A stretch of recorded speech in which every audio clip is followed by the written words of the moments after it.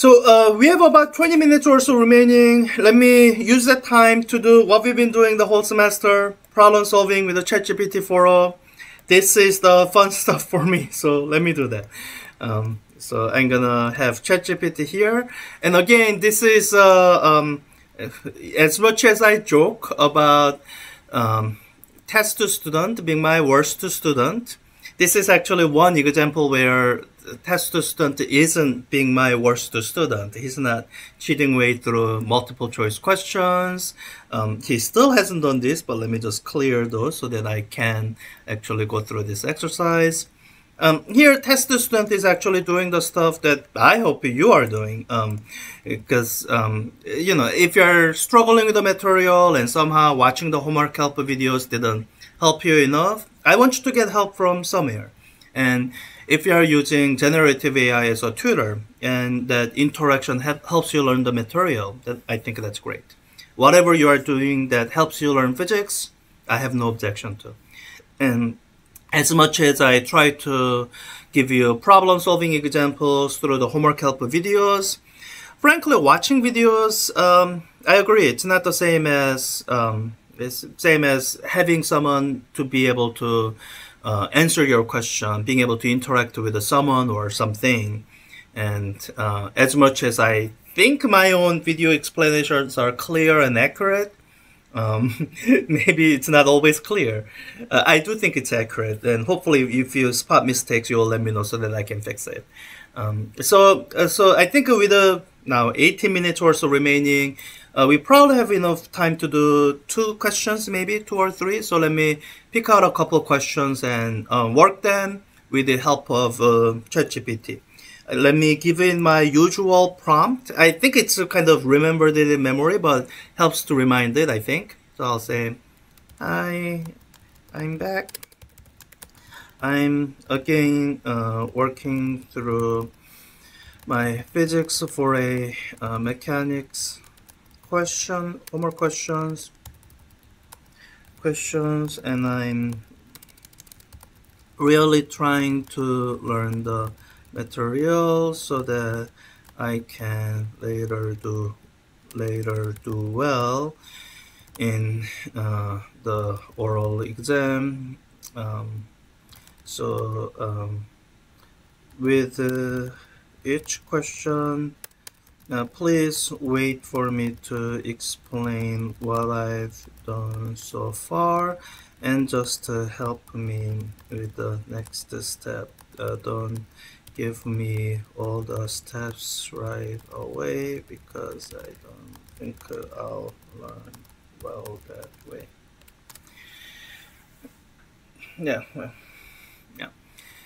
So let me pick a couple substantial questions. So some of the questions will be easy question in the sense that question like this, it's just application of definition. You know, force times displacement. It's easy. So like even if you don't have those memorized, you read it through the textbook, you find the right formula to plug in numbers to, you are done. That's the hallmark of an easy physics question. And you know, in the required one-on-one meeting, frankly, I won't be asking you those questions because it's so easy that anybody can answer it. So like this one is not so easy anymore. You have to do an integral. So maybe we should do it. Yeah, you know, let's do this question because here you actually have to set up the integral. So let me do it this way. So I can imagine someone who's struggling, maybe having found a formula for work done by spring force and try to apply it.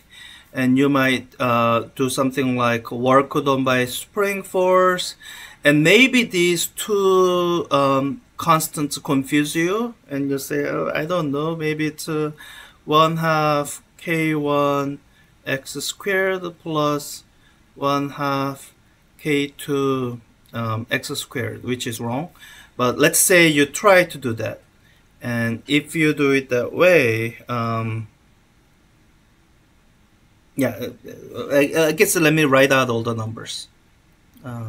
208, and for me to do this, I'll have to basically ignore units. because with the unit of the K2 and the X, it doesn't work out. But let me just ignore the unit and do this.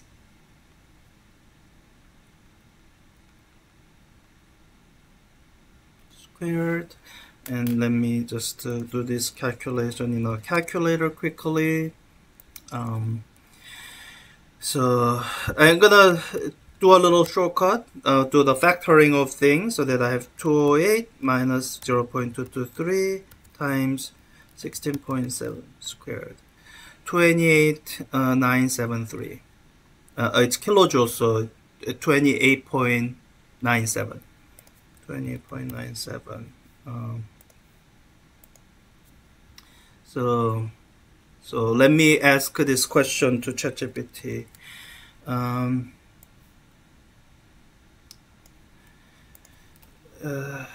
For this question, I used the formula from the textbook, but the homework system says my answer is wrong. Is there a different formula I should use? By the way, I'm role-playing a student who's struggling and doing things that I wouldn't be so happy with if, like, you know, what formula should I use for this question? That's the kind of question that I wish people would mature out of asking. Because the question you should be asking is what problem-solving strategy you should be using. The kind of the questions where if you had the right formula to plug in the numbers into an answer, those are the easy questions. You should be able to do it. That's fine. But in asking the question, what formula should I use? You're basically presuming that this is an easy question and asking, you know, can you help me with this easy question? And you might be dealing with actually a difficult question. And when you ask what problem-solving strategy should I use, then you are not assuming that the question is easy. You are acknowledging it may be a difficult question. It may take multiple steps. What are some of those steps? But anyways, ChatGPT will be more patient than I would be. So let's see what it would say. The nonlinear elastic force, almost correct. Let's revisit the concept. Okay. Now, force is given as that constant. You need to use integrate. Yeah. So you have to do that. So when you integrate the force, you'll get. So, and I guess that depending on where you are, it's. I think this is the correct integral. And so you know what? Let's do this and first to get the correct answer, and then ask it for its help in trying to understand how to do it myself later. So this part is actually right. I don't have to correct it. So what I have to correct will be this part. Oh, you know what? Not much of a correction because it's gonna be 1/4. Yeah, so this is still an easy question in the sense that once you got the correct formula, correct potential energy associated with the non-linear spring force, then yeah, it's easy. I don't think I can do the factoring that I was doing before anymore. So let me just type everything in. 0.5 times 208 times 16.7 squared plus 0.25 times, I should have done minus 0.223 minus times 16.7 to the 4th power is equal to 24 point, because it's going to be kilojoule, 24.67.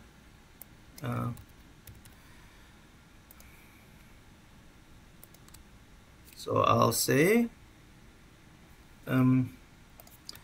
thank you, I got the correct answer. I wonder what ChatGPT will say. I wonder if it'll offer to walk me step by step through the integral.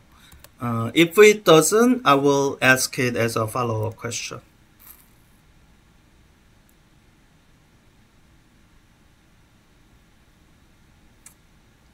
Yeah, it's not offering, but I'll ask. So on this question, I understand that I had to do the integral to find the different formula for work done by this non-linear elastic force. But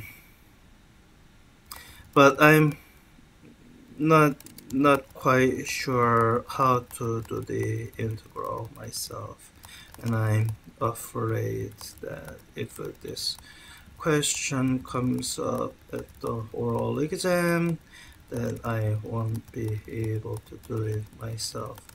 Can you help me?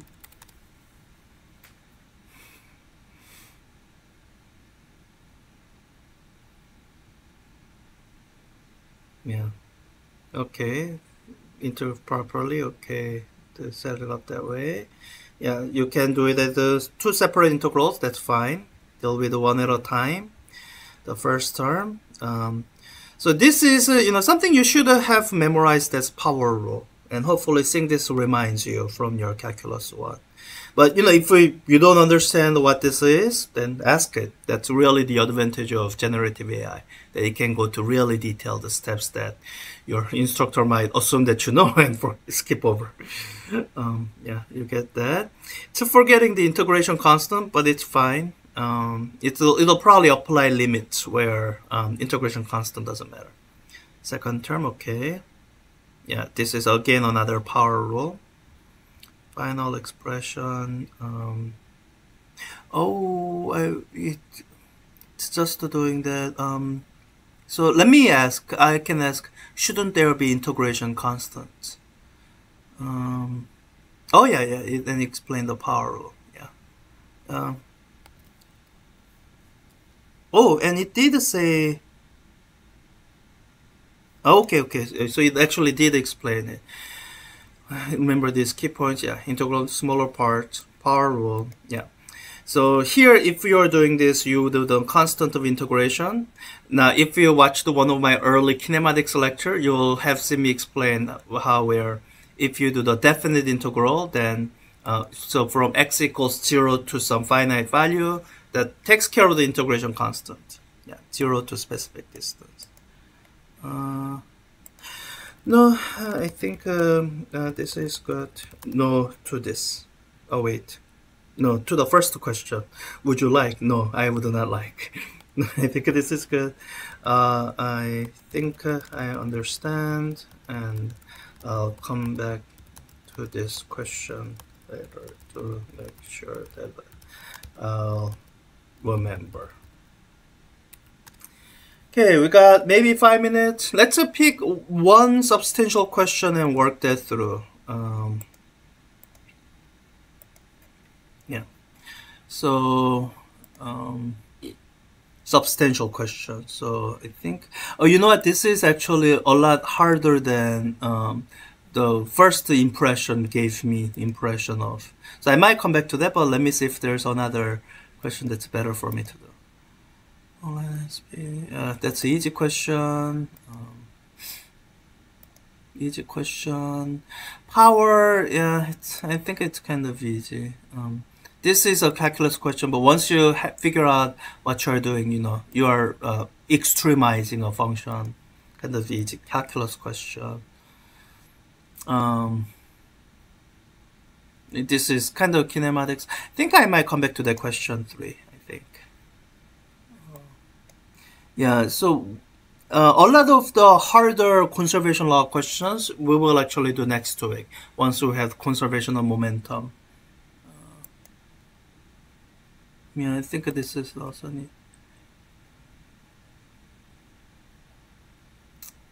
Released here, but this might be. Is there a horizontal surface frictionless? Guess this is the harder question. Yeah, but let me do it this way. I got 5 minutes, so even though this is not quite as substantial, I think let's see.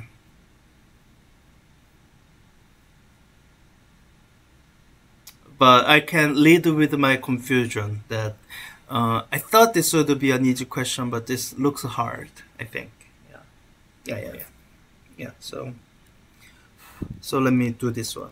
And the one at the end, yeah, it is a harder question. There's homework help, and you can also, do it with the ChatGPT yourself. So I don't have to do it. So I thought this would be a fairly easy application of definition of work, but I'm having trouble answering it. Can you break it down for me?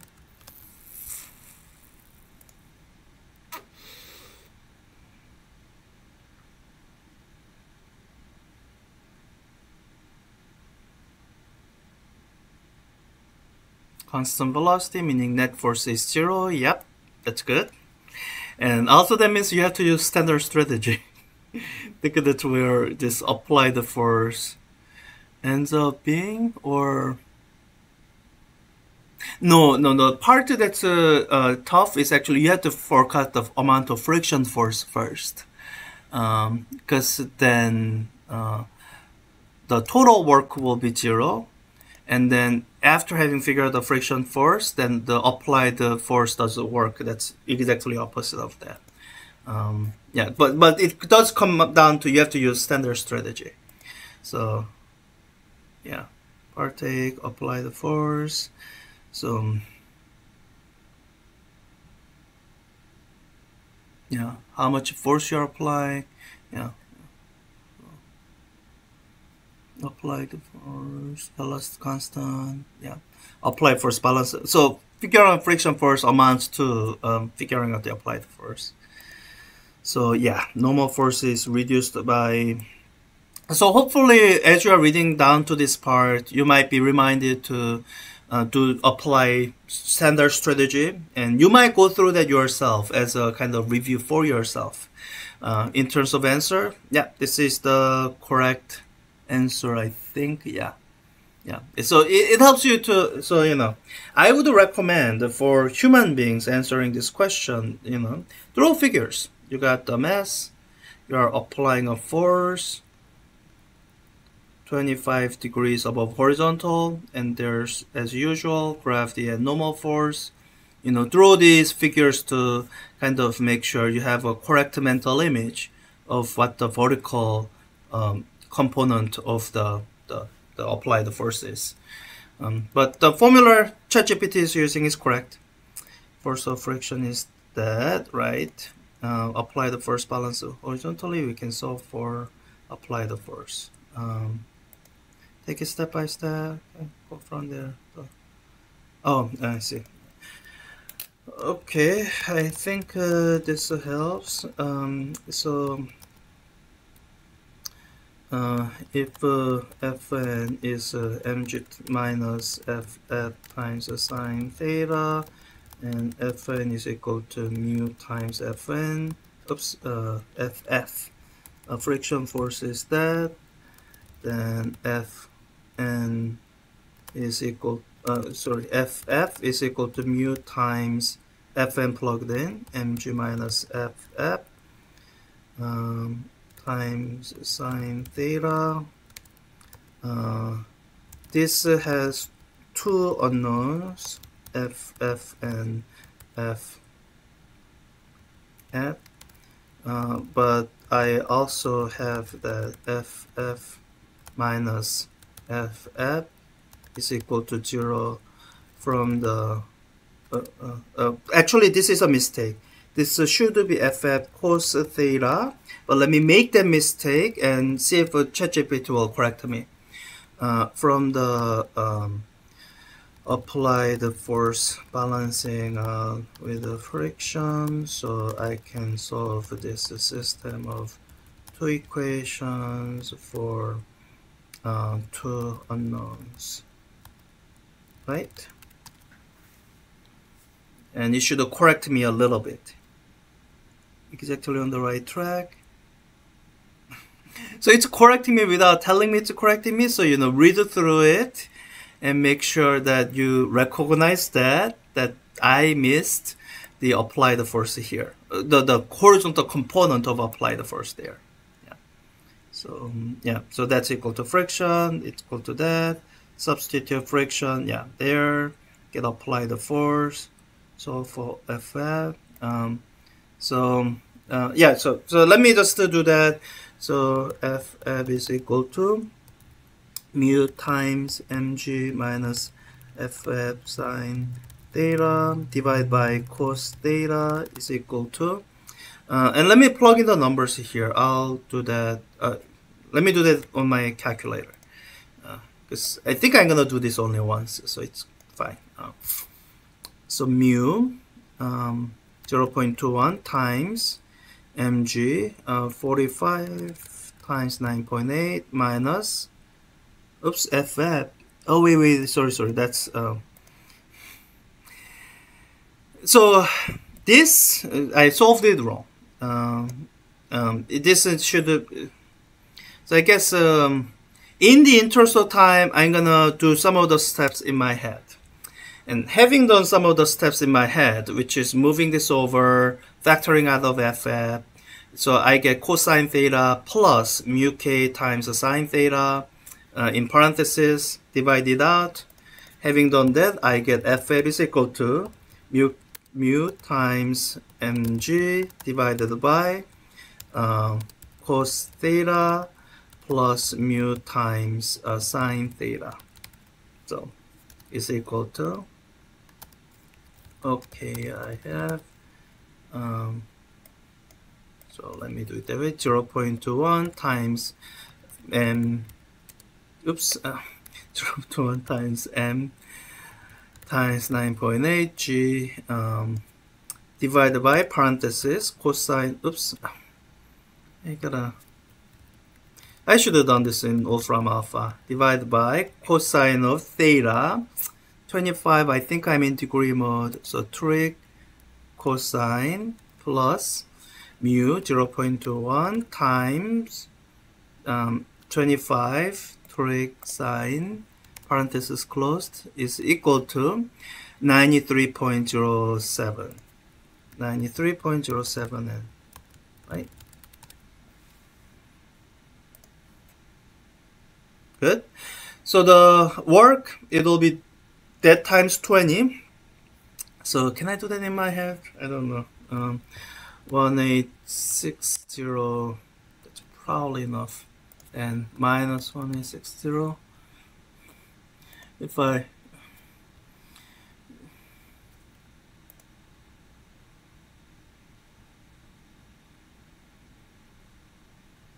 thought that was right. Times 20. It's close enough.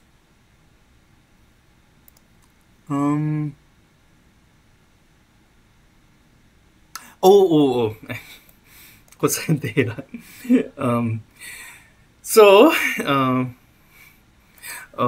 I jumped the gun and calculated FF times the, forgot the cos theta. So let me do that, times cosine of theta times 25 trig cosine 1687. So if you ever want to trap me, give me a situation where I think I can do the mental math, and that'll cause me to kind of, make mistakes. So all right, so I'll say,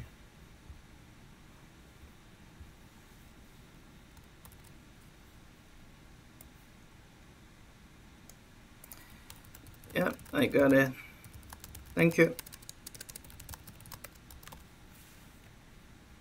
So yeah, these are two examples using ChatGPT to work through questions that can be challenging. And again, the main advantage of generative AI like ChatGPT would be that you can interact with it. So places where you might be making mistakes, if you need to review deeper into the material, generative AI can help you with that. That's really what I would recommend. All right, so we are over time. Thank you so much for joining this virtual class session via recording. I will see you in lab next week.